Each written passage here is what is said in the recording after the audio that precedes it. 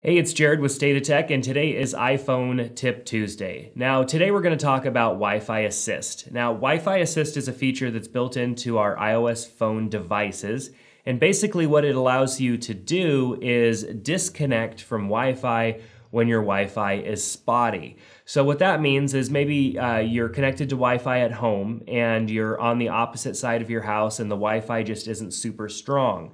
So what the phone will do with Wi-Fi Assist is automatically disconnect from Wi-Fi and connect to your cellular or draw from your cellular. And basically what that means is that it uses data. Now, this could be good or bad because on the plus side of it, you're going to get a more cohesive browsing experience or video streaming experience or whatever you're doing, because if your Wi-Fi starts to get a little spotty, your data plan, the cellular connection, will pick up where your Wi-Fi is lacking. But that's going to use your data. So if you have metered data, which means you have a set amount of data that you're able to use each month, Wi-Fi Assist may end up being kind of a problem, because if you start streaming a lot of videos, doing a lot of things on your phone, and the Wi-Fi dips out a little bit, and then you end up drawing from your data plan. So you want to be careful with that. Now, if you find yourself wanting to really be cautious because maybe you are always getting near or maybe going a little bit over your allotted data for the month, you may want to shut this feature off. So let me show you exactly how to do that. You need to go into your settings app and tap on cellular. You then scroll down to the very bottom past all of the apps that are listed there, and there's an option called Wi-Fi Assist. Now, all you have to do is turn that off, and it's going to turn that off, and you won't have to worry about it. Above that, all of those apps that are listed there are applications that could potentially use data. Now, these are apps that can use both Wi-Fi data and cellular data, but they're listed here because there's a chance that if you use them or you allow them to run in the background, that they can also use cellular data. So if you wanted to shut some of these down just so that you could prevent them from accessing data while you are connected to cellular, all you have to do is toggle the switches.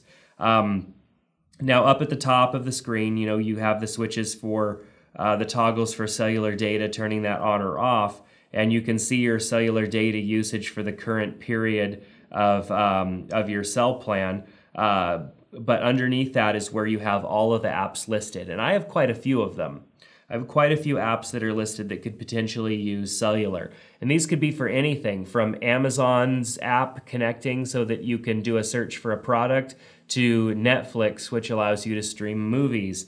Some are going to use a little bit of data, where some could use a lot of data if you use them.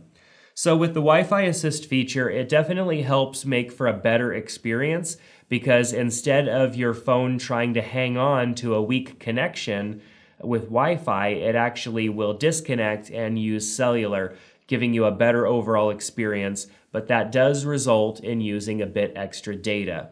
So if you want to prevent that, you could simply turn that feature off or leave it on if you are comfortable with the amount of data that you're using and fairly on top of that.